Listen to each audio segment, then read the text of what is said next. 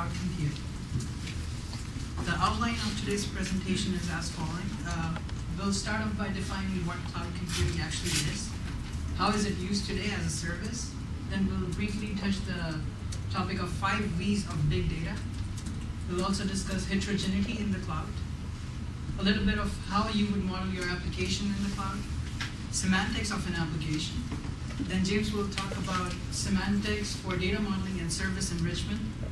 Then we'll get into adding semantics to cloud applications. And then finally, James will talk about the Moby Cloud application, which was developed here in Oasis. So to start off, I'm sure we all have used cloud computing in one sense or the other. I'm sure we use Google Docs. So Google Docs is nothing but an example of cloud computing. So we all are familiar with the fact that we use software on the cloud. And software is, in this case, nothing but a text editor, which is Google Docs. So now thinking about what cloud computing actually is it grid computing? And what I mean by grid computing is that can you parallel process any application? Like, can you use multiple power of various computers at a given time? So is it that? Or is it utility computing, where you pay as you use, much like electricity? So you can turn on the lights and you'll get some power from it and you can pay as you use. And when you're not using it, you don't pay for it, right? So is it that? Well, we all know it's a mixture of that. You have this feeling of unlimited resources, but also you have to pay for it. Not in the case of Google Docs for sure, but if you're using Amazon Web Services or Amazon Cloud Services, then you do have to pay for the amount that you use. So with that said, we can also say that it is a service because you pay for it.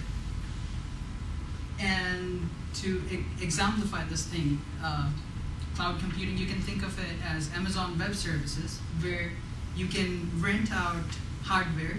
Basically, it's a virtual machine. You can rent out some virtual servers and you can use them to actually perform any calculation, or you can launch your application on the cloud itself. So you can do various things. So you can use the services that are provided by not you, but certain companies to actually use their power. So all you're doing is writing your own piece of code, but it's being run from their server. So everything is done there. All you have to do is pay for whatever you're using or whatever amount of services that you're using from that company. So with that being said, we can divide cloud computing as a service into 3 halves, or 3 parts. First, you have SAS, which is software as a service, PaaS, which is platform as a service, IaaS, which is infrastructure as a service. Now, I've already discussed a lot about SAS, so we all are end customers here. We all can actually go log into Google Docs, write whatever we want to, so we are users in this case. Now, PaaS, I'm sure a lot of you here are actually PaaS. That is, you have this Google App Engine, for example. You go on there, you have this feeling, well, not feeling. Think of it as an Eclipse IDE. You go on there, you have the ability to write your application, and then you can run it, you can test it. And then you have your end users again, which would be all of us or any other user who can use it. So platform as a service is different from SAS because you can actually write your own application, you can deploy it. So that is the difference between PaaS and SAS. Now coming back to IaaS, infrastructure as a service. What PaaS doesn't allow us to do is balance load, memory management, that kind of thing which a regular system administrator would do.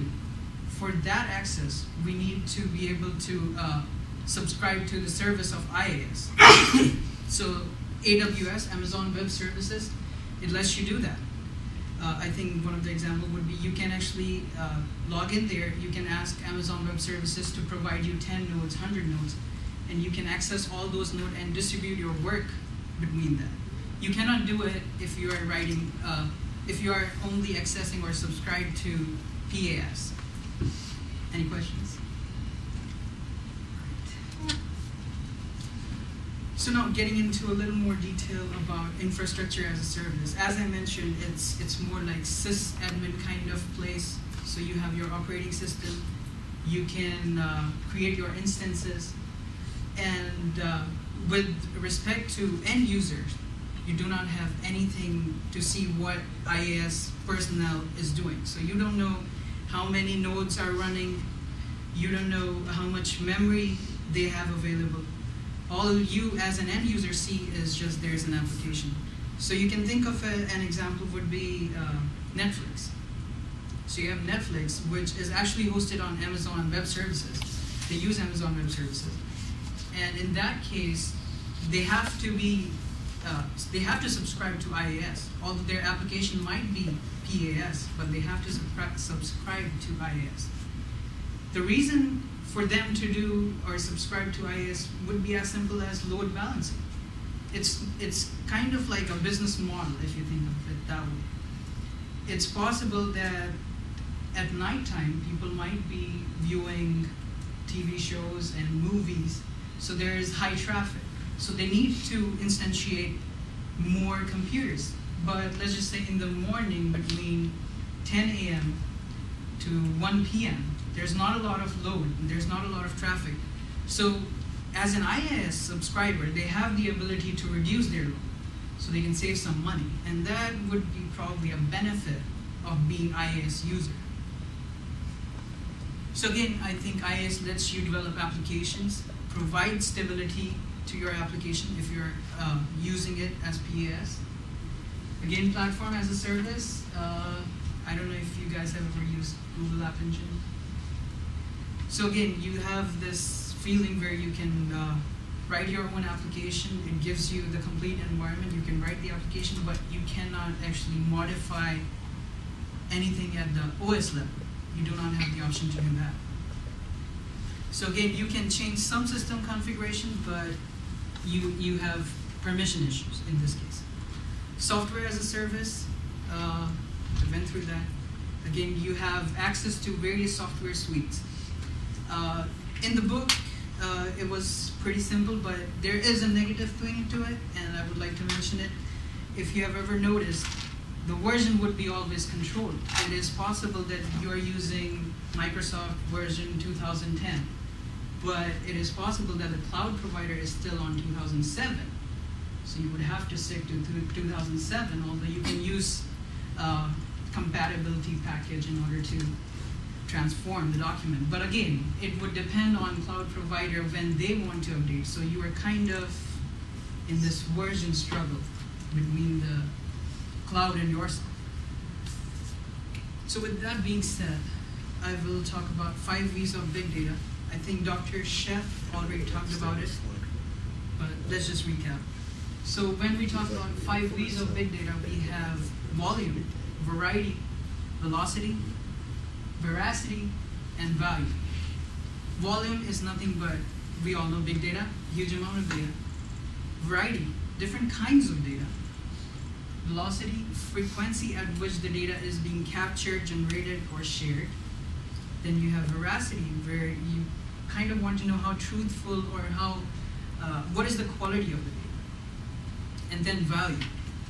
What is the benefit of actually solving a problem with big data to a given organization or even to an individual? But in this chapter, we are focusing more on variety and a little bit of answering the volume part of it. So variety, we are all very familiar with the term heterogeneity. That would be variety. So let me define it as is. It is from the book. So vertical heterogeneity is defined as, it is something that is found within the same type of clouds. It is caused by the interface and procedural heterogeneity across similar clouds. For example, IaaS providers. I'm not satisfied. Right? So what it actually means, I asked Ajit, who is one of the authors, I asked him what it actually means, and he told me that, think of it this way. You have AWS, you have Rackspace. They're both IaaS providers.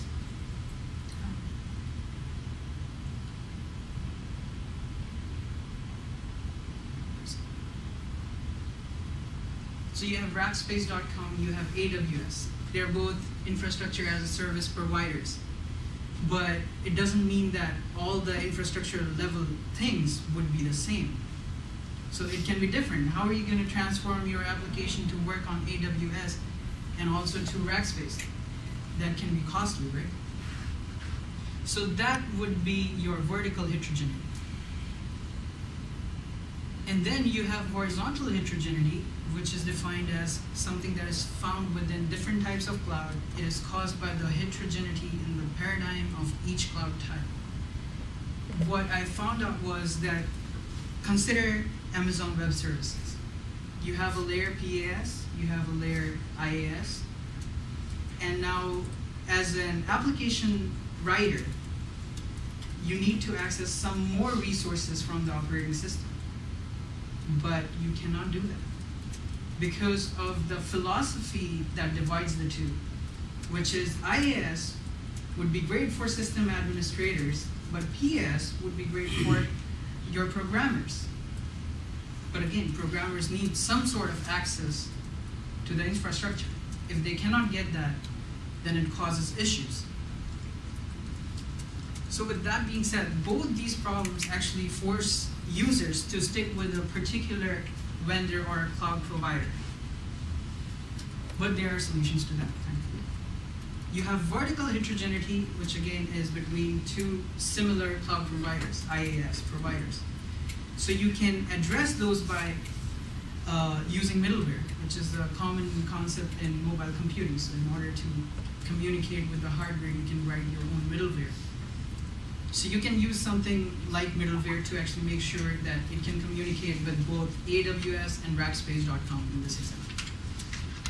But again, we are trying to standardize these things. So for us programmers, we don't have to work hard to actually write an application for AWS and Rackspace. The other thing would be horizontal heterogeneity.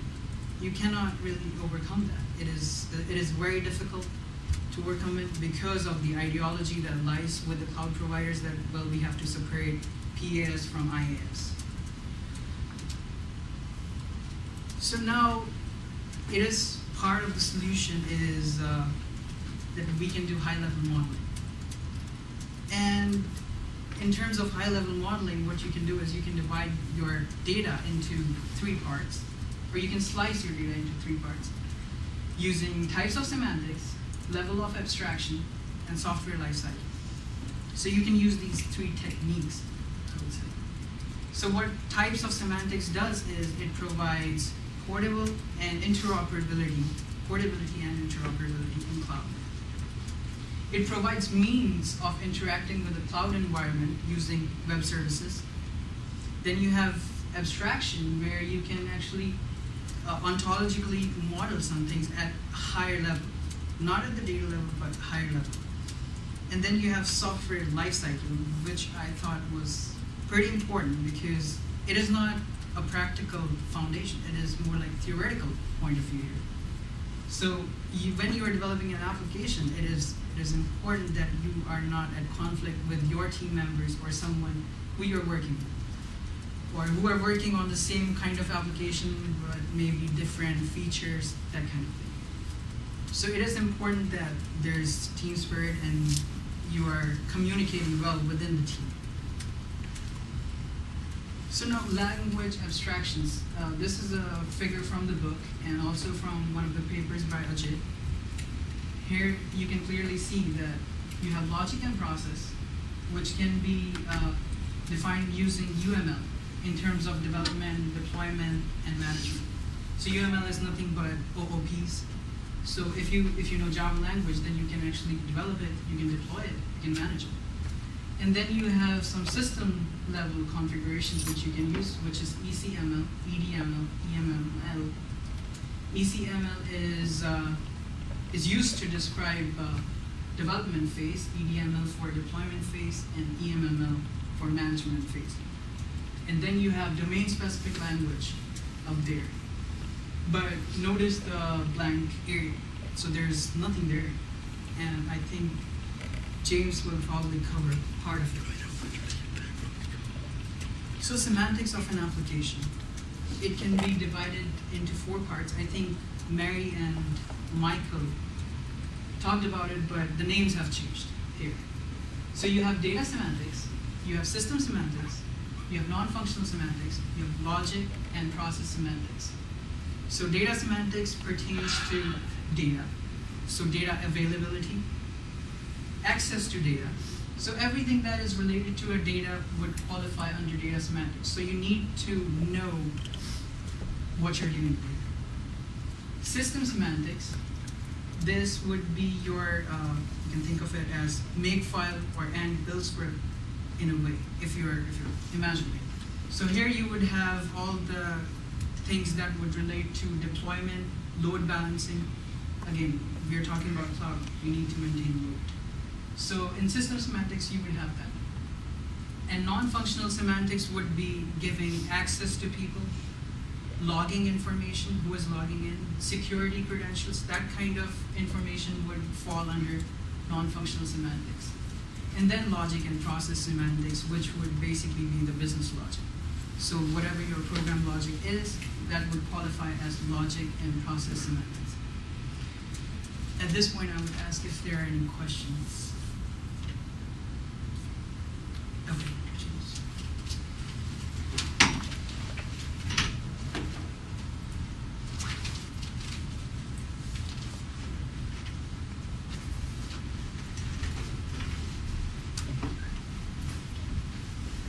Okay, so at this point, Garish has kind of given an introduction to the different types of semantics and the problems that exist in the cloud dealing with the heterogeneity.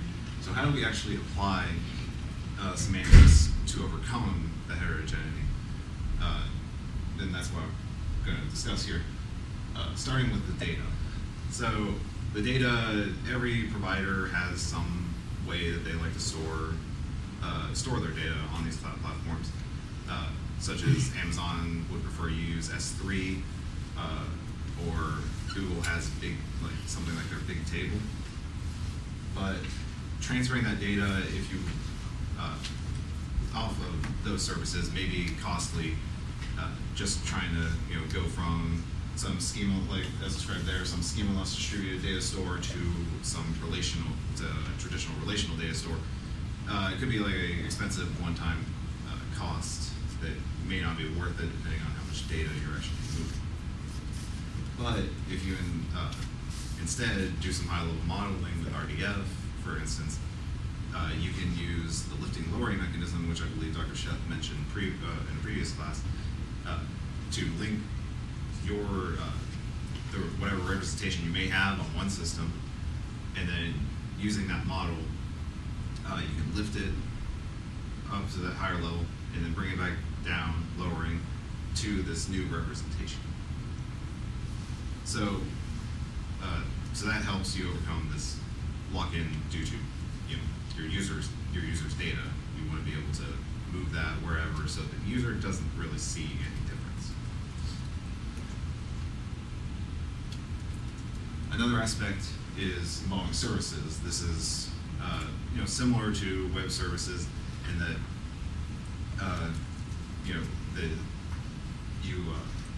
you access most of these platforms through some sort of web interface, and you want to be able to move between them. And as Garish mentioned, different providers, even with the same type of cloud, may have a different API, but in practice, they actually perform most of the same tasks.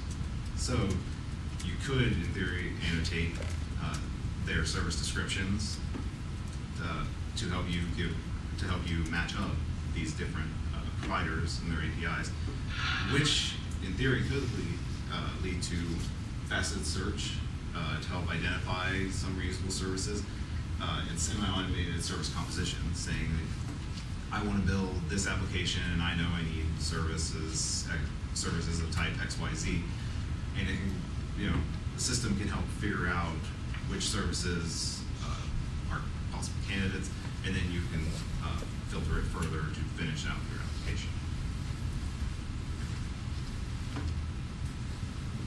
And beyond just the service descriptions, you can also apply it to the service level agreements, such as this example that was taken from the book, where through the use of SA REST annotations, you can take Amazon's SLA and see that they have an uptime guarantee of 99.95%, and then you can use these annotations to extract it to this web service level agreement formalization.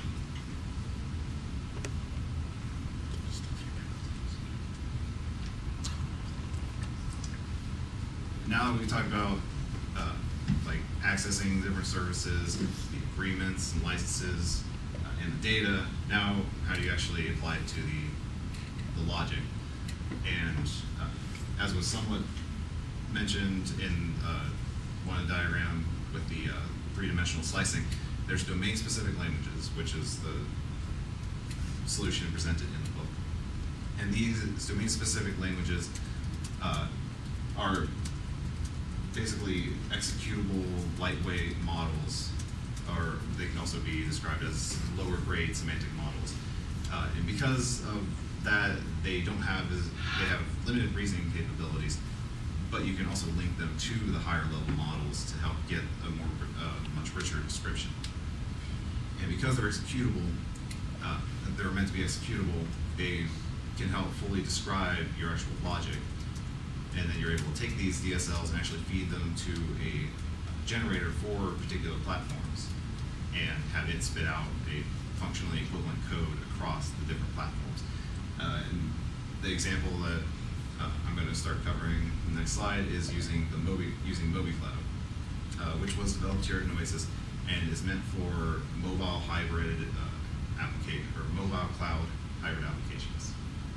And it's able to support through just writing one DSL script, it's able to support Amazon EC2 and Google App Engine on the cloud side, along with Android and BlackBerry on the mobile side.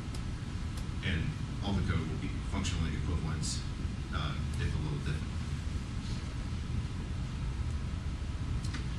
So this is an example of the MobiCloud DSL, which was presented in Ajit's paper, linked cited down at the bottom. And it's basically a simple to-do application. And as you can see, it points out that MobiCloud uses the model view controller pattern. And there's a couple lines missing here, but you could really take this, plug it into MobiCloud, and get some actual functional code, which would actually end up being like maybe 100 or 200 lines of, say, Java code for Android. And this will be the basis for these examples. And as I walk through those 4 types of semantics that Garish mentioned earlier, starting with data semantics again. And you can see that we had basically a standalone definition of a user. And so that's a one-off, one-time deal, which isn't really a reusable way to create this or to create more interoperability with other applications. But instead, you could reference some ontology, such as in this case, a friend of a friend ontology, the friend of a friend ontology, specifically the person entity, which makes your code potentially more reusable by using the standard and more interoperable for those who also use this same form of a user.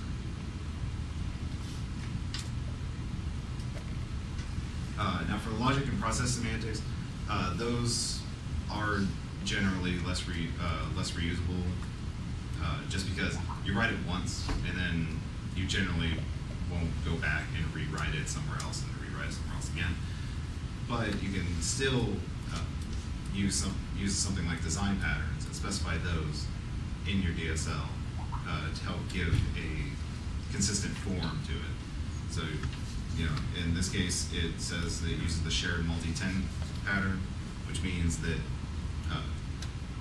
all the data shares a schema, but it's all stored separately.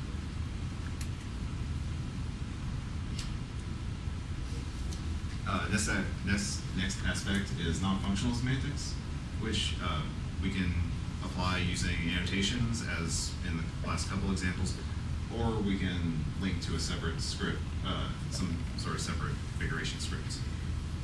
In this case, it's simply saying, for this controller of our to-do application, make sure that it's secure. And that's completely specified just by saying, security profile, use SSL, rather than having to implement it or properly call it. The generator can take that and just know to generate the code for it in that fashion. And finally, there's system semantics, which aren't as tightly coupled to the actual application, so they may not seem immediately important as you're writing the script, but they become much more important when you actually deploy it, because they describe stuff like load balancing, which on a cloud application is very important. You can just refer to a script, or you can use annotations, just like non-functional semantics. In this case, it's just telling you use this particular stack when we actually deploy it onto the systems. So, not much. And then, let me zoom in. So this is that same app, but now it has some annotations to it to help enrich the actual description of your program and increase some of its functionality. And this is all, this is like 14 lines or so to describe, an entire application. You can deploy across multiple platforms, multiple different cloud types. And although, if you notice, they're called domain-specific languages, which may seem limiting by their name, but because you can apply the semantics more directly compared to a traditional language, it actually can be a bit richer. And can you categorize that as non-functional or functional? Which one? This annotation. The top one? Oh, this example.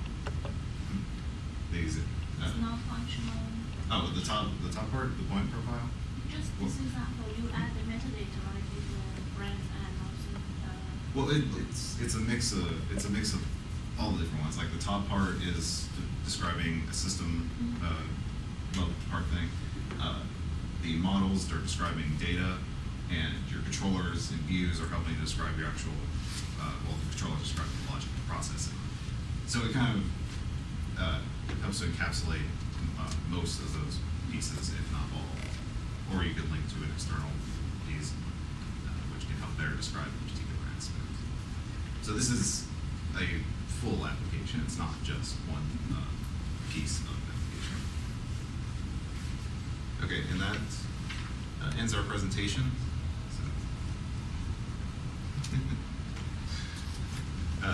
So I'll ask if there are any questions or comments this time. Sure. Yes.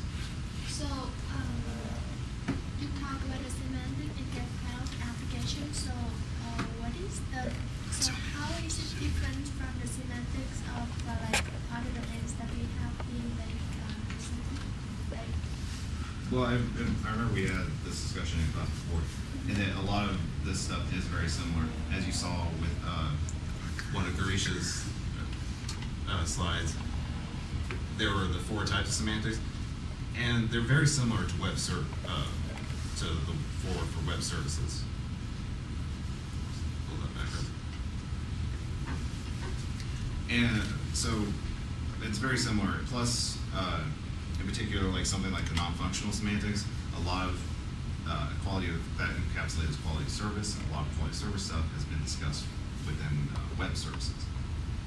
So it's really, something like DSL helps apply it here, but the semantics themselves can be similar to the other items that we've discussed. Or maybe we can discuss how, what's the challenge here compared with other kind of semantic applications? What will be the challenge with that situation?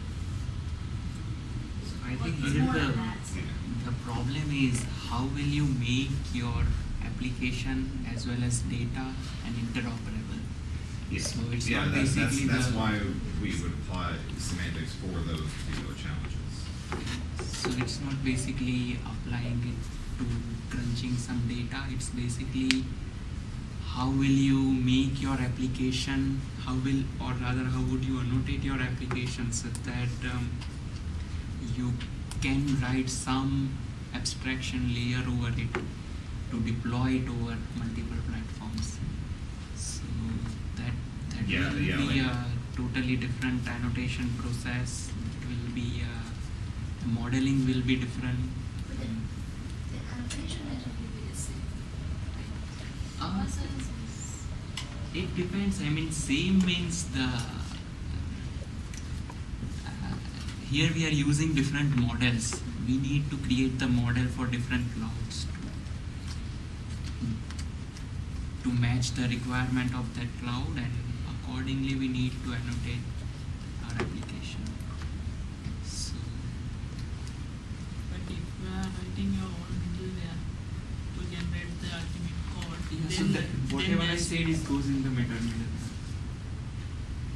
So middleware is basically a kind of abstraction layer what we are providing. but you basically annotate your data on the program, right?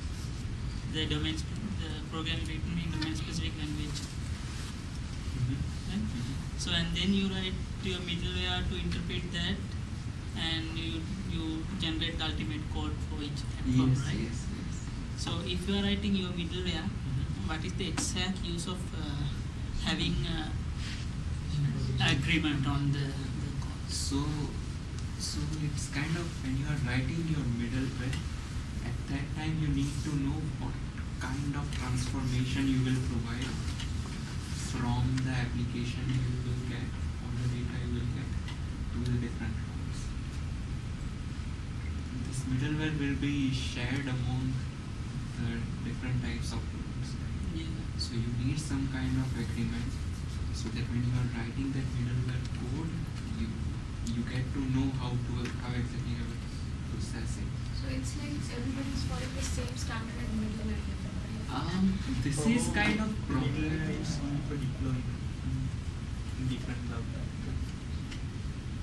No, I see a reason, like let's say multiple people writing middlewares to interpret your program, right? Written in domain specific language.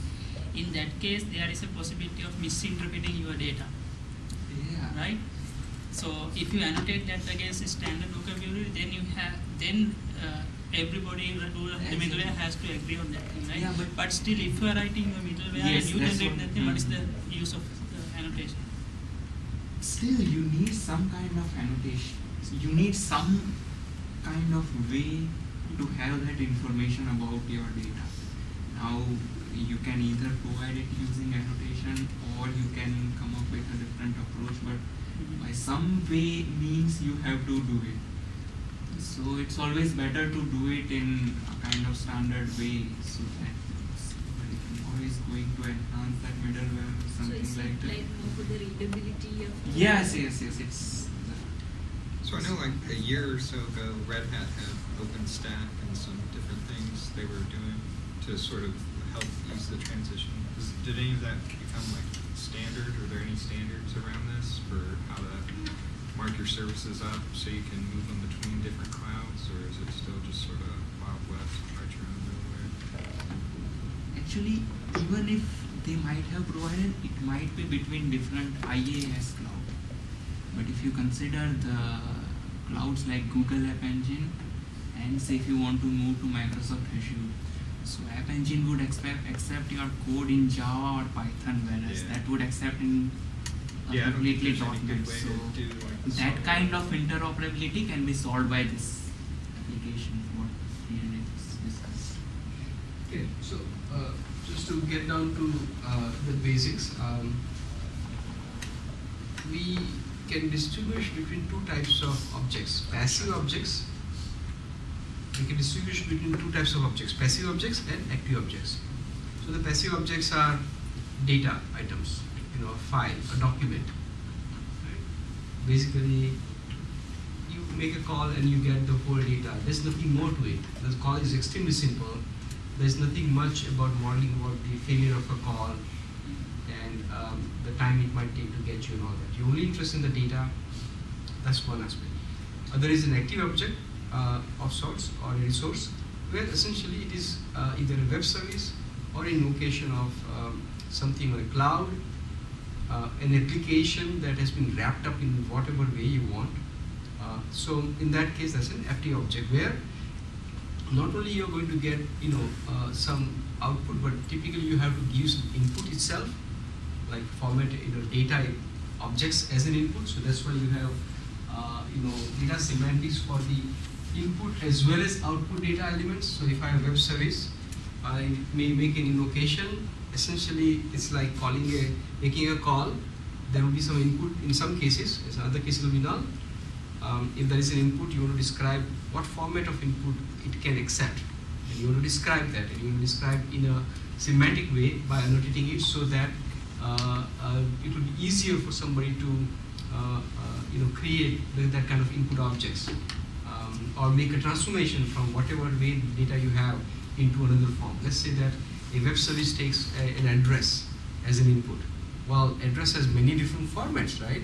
So if you have described the address semantically and saying that there are these things and the number of the street has to be this way, and zip code has been this format, but in some places it may be pin code, not a zip code, many of those things that you may describe. Then suppose your data for address was an address book which had CS, which had ICAL format, or format for some just tab limited format, let's say. Then you would know how to transform that into this form, right? So the semantics of the input has to be captured. The service will give you output. The semantics of that has to be captured. That all comes into that. Now the similar things would be also true whenever you any program, whenever you make any call. So in the case of invocation of cloud, now you're talking about SaaS, then you are invoking this full service, right? Salesforce kind of service, right? In that case, you'll be describing something very similar to web service typically, right? Of course, the call is different, the syntax is different, the behavior is to some extent different, but it would have some input to be given, you invoke it. Because it is an empty object, it can fail. First of all, because it has a functional description. So you may want to say, oh, it gives you a code. But because you want to distinguish between quote of the day and quote for a stock, right?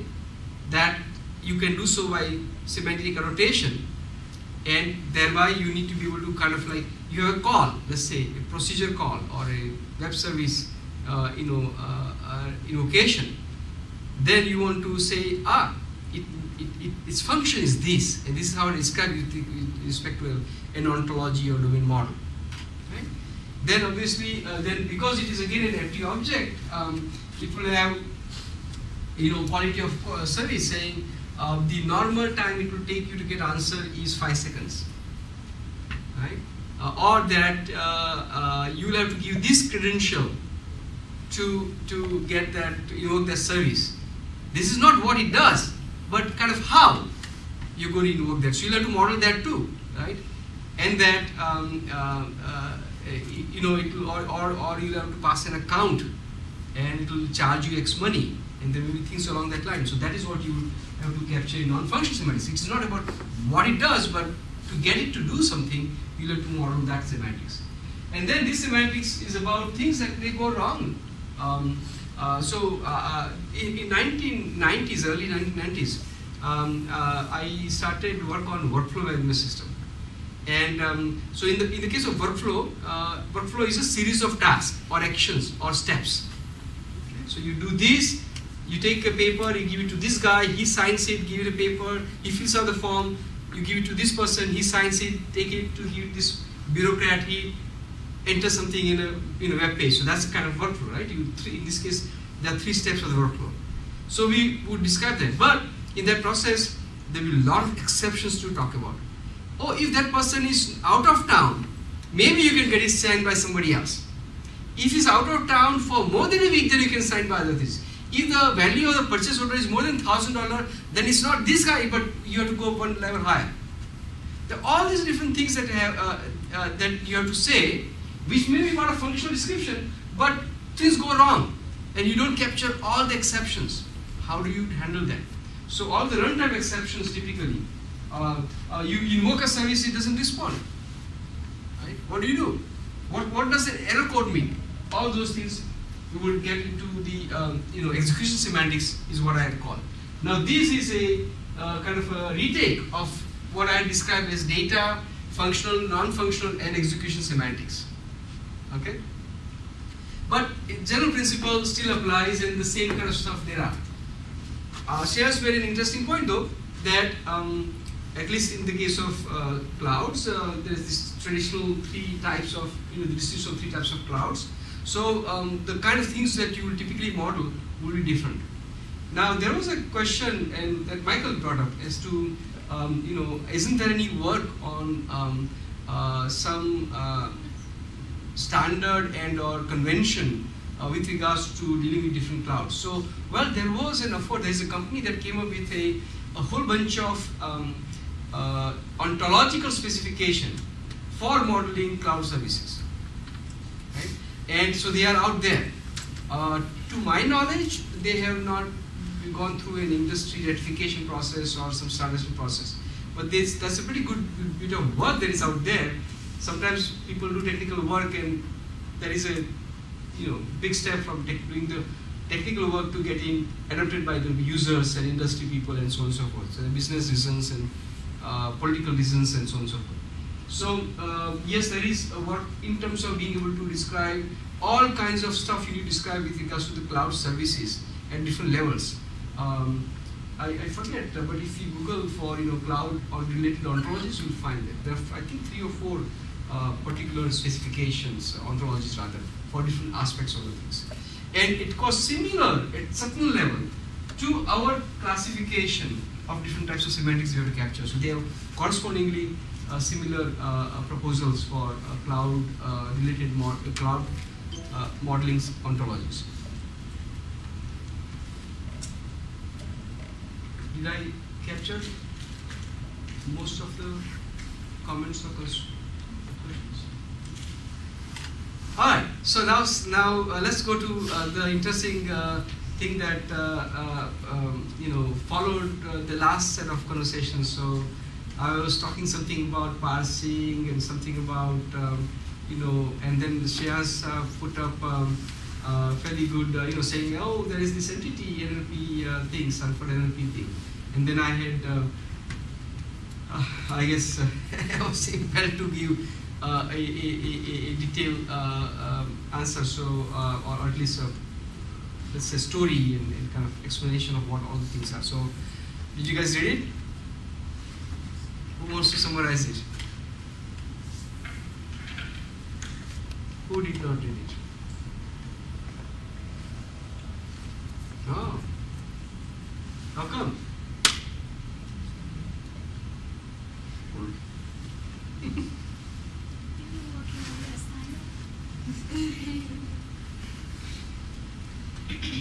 Look, my answer would be like, you can't say that, hey, I'm eating so I can't breathe.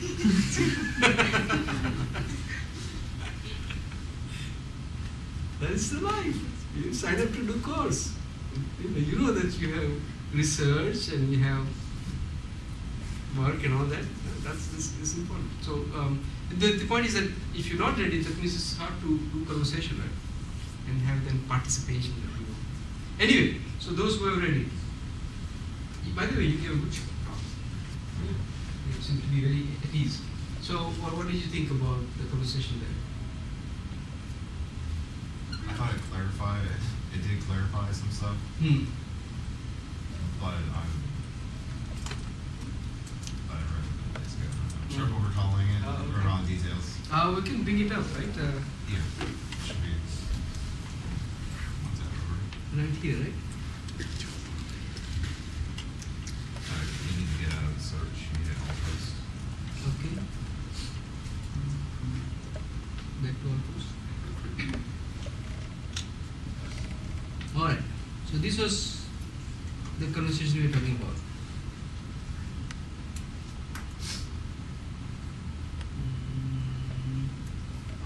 This one here. Right. So you all, I assume that most of you have read Shreyas's post, and then this is. So what is the takeaway? And I think there's a lot more, right? So, and there are several The reference is also there, right? Okay.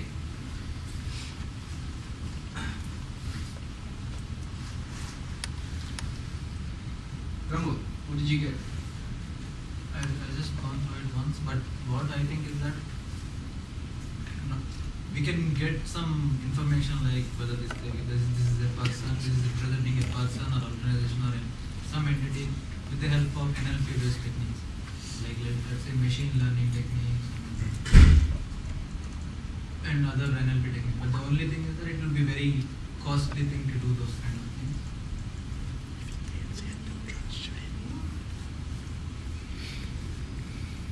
That's not, I think, the most accurate answer. Yes. So the most important thing here they use the training set for identifying the different person and those things. So they are creating after parsing they are creating a tree, and based on that and the training set they are identifying what could be among the entities identified, what could be the person, what could be the organization. So it might not capture the recent entities. Also it's based on the recent organization person and those things. Also it's based on NLP, so it might not be able to work accurately on the social data or the data which has noise.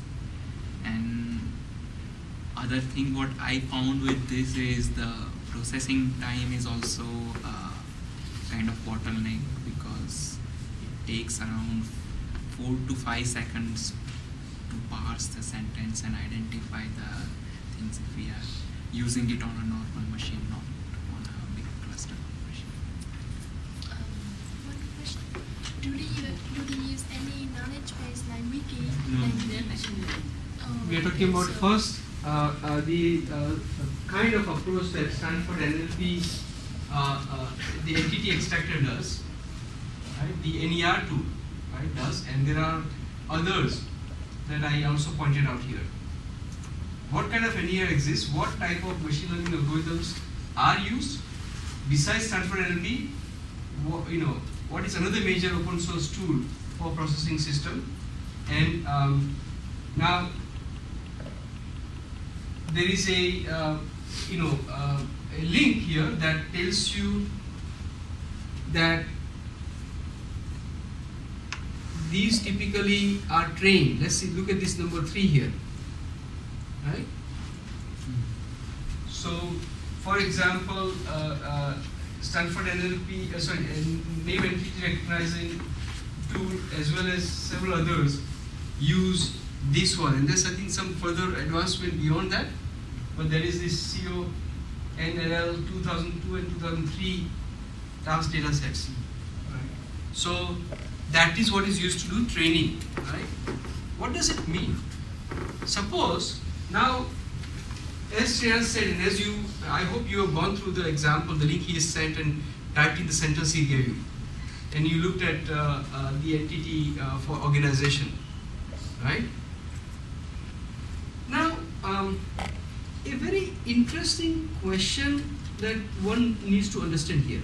So, if you go here, and it understood that Federal Reserve Bank of New York, it identified that as an organization, right?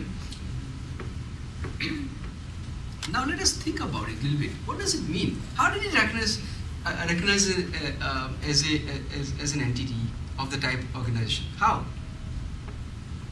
Ontology? No, dear.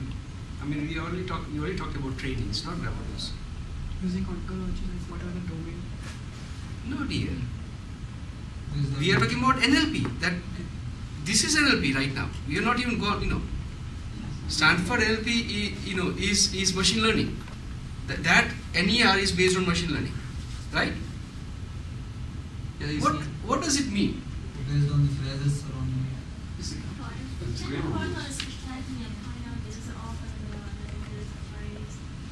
No, so what I would suggest here is that, just so that you get a better picture, please spend some time and go and look at what it is trained on, right? We know that it is trained on this, right? So what does it look like, that data set that looks like? What does it look like? Fundamentally what it looks like is, it has that these example, Federal Reserve Bank of New York is an example of organization. Somebody has manually said so. Somebody has manually created the data set of thousands of organizations, right? So what happens here is, it's like you to a child you say, this is a book, this is your nose, right? We tell the child that, right? Analogy, this is the nose. You also, that is a nose, that is a nose, that is nose. And you know, oh okay, that's a nose. And then maybe it can say that is a nose too. Right? That is learning process. Now what fundamentally though has happened, but it's a program after all. Does the program have any intimate understanding of what federal means in that? Does the program have intimate understanding that the New York part of Federal Reserve Bank of New York is actually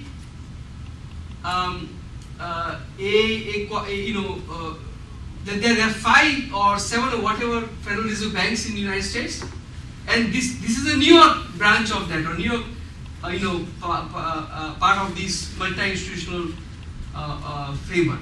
And there are several Federal Reserve banks in US, and this is the New York one. Does it understand that? It does not.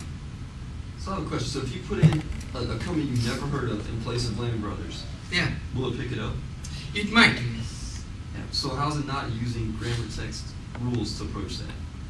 That's the difference between the you could write grammar rules also. You could write a natural language. You can do natural language processing based on rules also, a rule-based technique. That can also that can be done, but that is not being done here. That will take hundreds of people going over that particular area and give a lot of syntactic rules, saying if you look at a sentence in this place and this thing, if you come across something like this with this syntax, it is probably an organization. A human would give a whole lot of examples and those rules will be executed actually on the text to identify that. So that is a rule-based processing, and that is one technique for NLP. Here it is learning technique, machine learning technique, which does not learn the rules. It comes out with a black box. It comes, so the interesting thing to notice here is that there are a lot of things we can discuss here. So one thing will be, look, I mean, I don't think we can do an NLP class here. That will take up, first of all, neither am I an expert, nor it will take a lot of time. But what is important to understand is that, does the program have intrinsic understanding of what that object is? The best understanding it has is that that is an organization, but nothing more than that. Suppose now I were to use a domain, enhance this or replace it using an ontology or domain-specific model. So you remember, so then look at this example, right? I said here, figure 4, and look at this example here.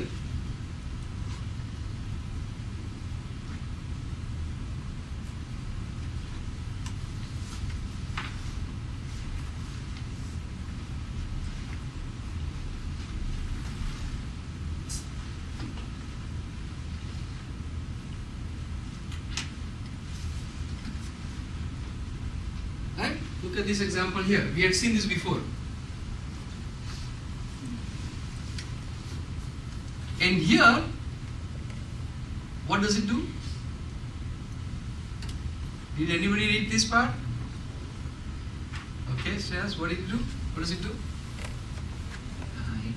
It identifies these names as kind of concepts rather than just a keyword referring to some entity. What does it mean? First of all, can you explain? Did you see? I made a comment there, and I asked you to see figure 3. This is figure 4. I gave you a hint of something interesting about this thing here.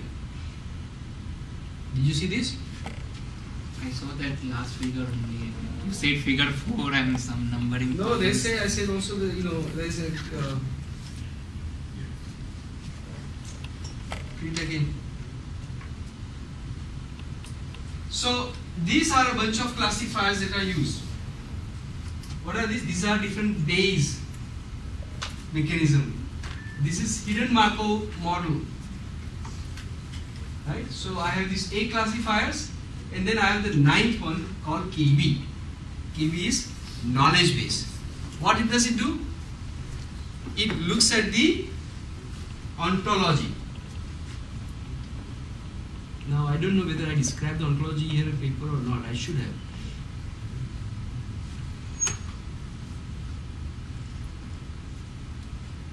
So I have the ontology here. I didn't give the schema actually for ontology for this case. But what could that ontology have?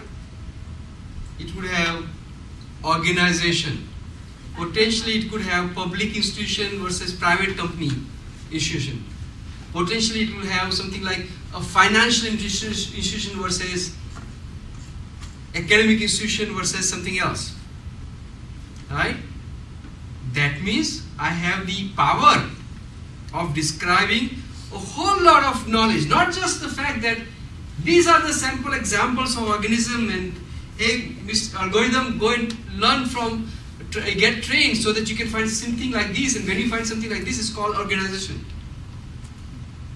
That's what the NLP machine learning based NLP system would do, or name entity recognition system would do.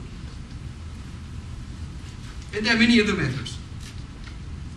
The one that knowledge base will allow you to do is to explicitly utilize the fact.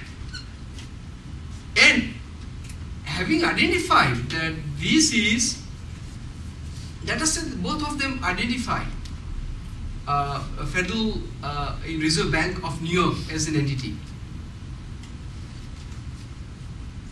What this can do is that it can now look up the knowledge base and say, oh, there is a class of regulatory institutions, and within that there is a class of reserve banks of the country, or or general bank of the country, or whatever that common word is. And for the US, there are these 5 or 7. I don't remember now how many. There's one in San Francisco. There's one in South, and so on and so forth. The number of Chicago, the number of Federal Reserve banks in the United States. Right? And it will say, oh, there are all these different things. By the way, they are sister institutions. And that will explicitly say, this is in the city New York, and it is at this particular address. If you want, if that is model in the ontology. Would you have that facility in the learning-based system? Now, I'm not putting down the learning-based system at all.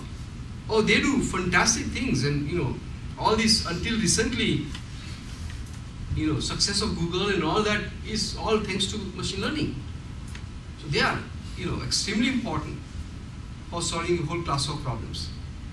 But there are a class of problems where having knowledge base would be either necessary or highly valuable. And in many cases, you marry the two. You use both of them.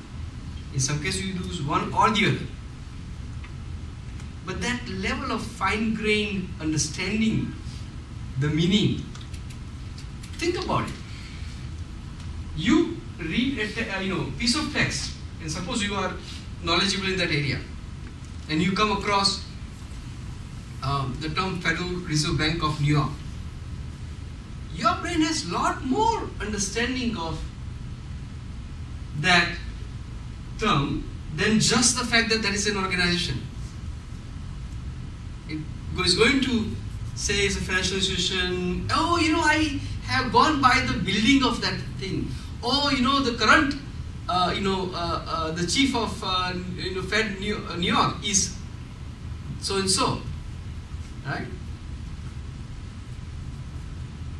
So the depth, specificity of the meaning that you can associate, it's very shallow with some of those techniques that primarily learn syntax or training based on syntax, right? And the mapping is very simplistic.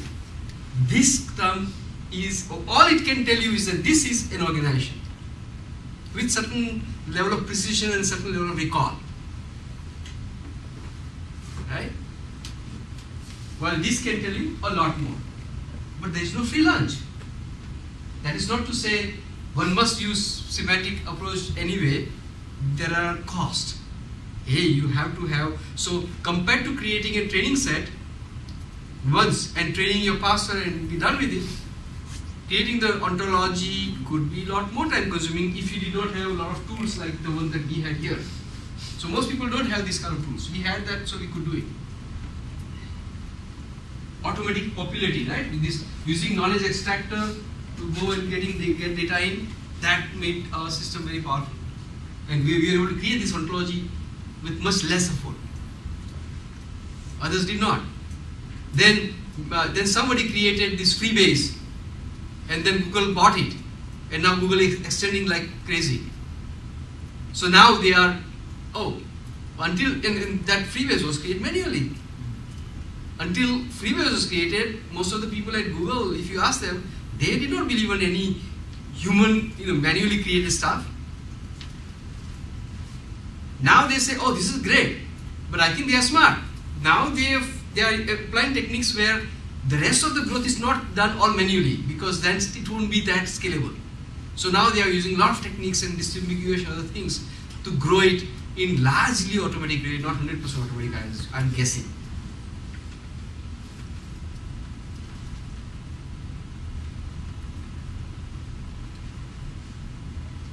So I think I would really encourage, this is really what the learning is about to me, about this class, okay? That was a very good question, very good counterpoint presented. I presented something at a rather shallow level. Shreyans came up with something, and now we have a lot more to learn from. And you really need to read this to get your money's worth. Look at the references and further ask the question. So I didn't see any significant question asked about this, because I don't think people, forget about those who did not have time to look at it, but even the depth at which it was looked at, I don't think people have gone through the references and examples as much as, or if they have not asked questions. Any other questions anybody has here? Do you want to? This is really a very important aspect of semantic. This class, this particular, discussion here. You're always going to have to, suppose you become a convert, to semantic technology, right? You're going to, there are a lot more people in the world who know NLP and machine learning and all the, all the other forms of technologies, information retrieval, compared to semantic technologies, because semantic technologies is a little new, right? Machine learning has been there for much, much longer time. So you're going to meet those people and you're going to have to convince them why they should consider use of semantic technologies. Or that why it can even scale. Or what are the things that this can do that you cannot do, and your problem is like that. As Shreyans was saying, if the domain is very dynamic and the new things keep on coming in, well, it was trained on this and there are totally new syntax to people that people use.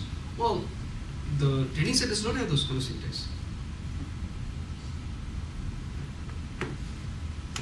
We did not even have the kind of language people use on social media today. In 2000 and 2003, we didn't have Facebook and we didn't have the language of the kind that we see today, or we didn't have Twitter even then, right? So the language that has evolved, 140 character stuff and other things, is new. And so it has new syntactic things. That means the parsers that have been trained on the previous thing would have hard time. There is a paper that I have written, and there's work that Meena had done about why the parsers don't succeed very well. So that one is here, for example.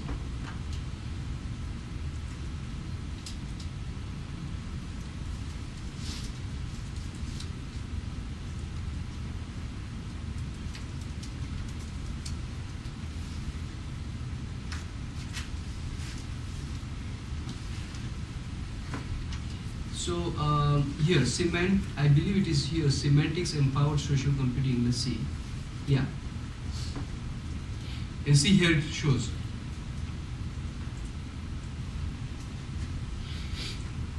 Lily, I loved yours. Cheryl, Vidi, do, Art, Amy. And it shows why a traditional parser would have a hard time.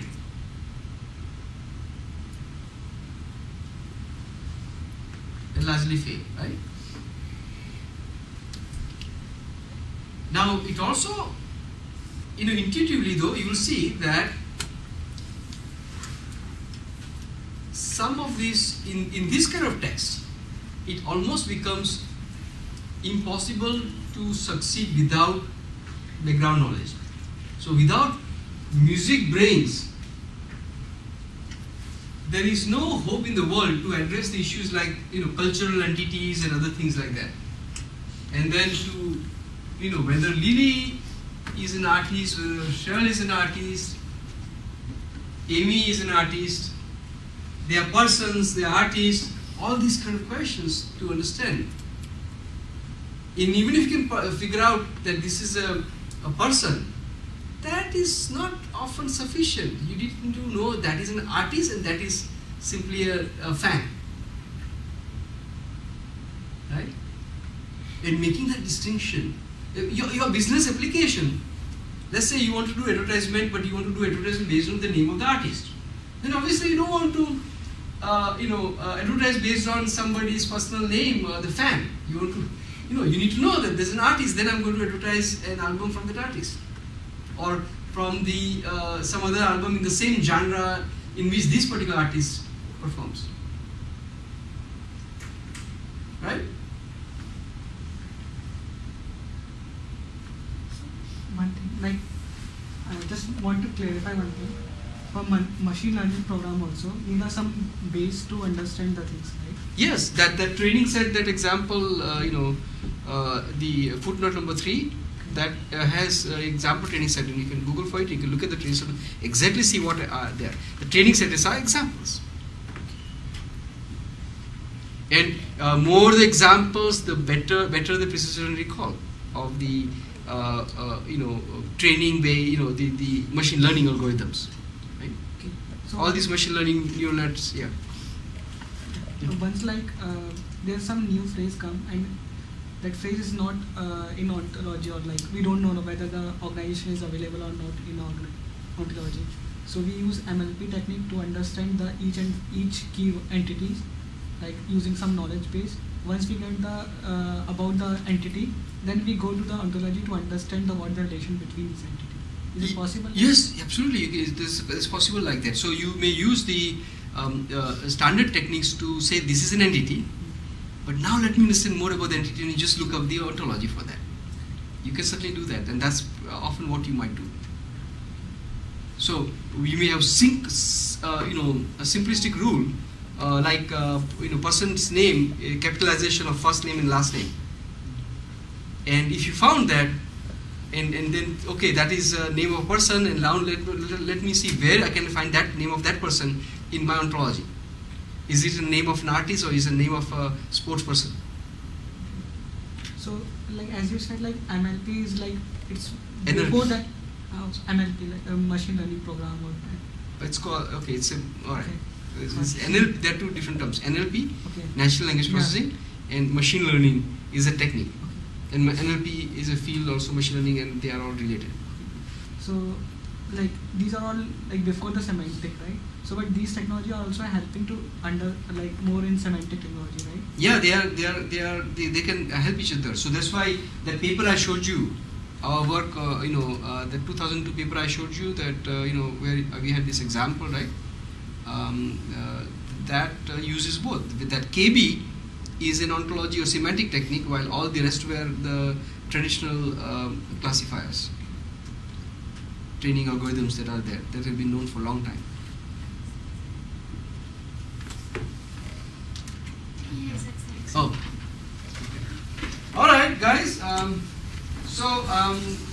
You have homework. You will be editing those things now. Do we have a presenter in the next class? Next week, is it? Hmm? We have classes on the next week. Oh, we don't? Are you sure? Yeah. You don't have class? Oh, it's all the fun. Okay. What do we do? Shall we get all the people to? So I'm going to create this anonymous page, and I'm going to ask you to start putting the comments. And I guess I cannot officially require you to do that. I will highly encourage you to get done with it next week, and I'll think about additional homework for you to do next week. Now you don't have to do it next week. You can do it, the Monday and Tuesday after that. That's your choice. All right, guys. So do you have any chapter to? Yeah, one more. Who is doing that?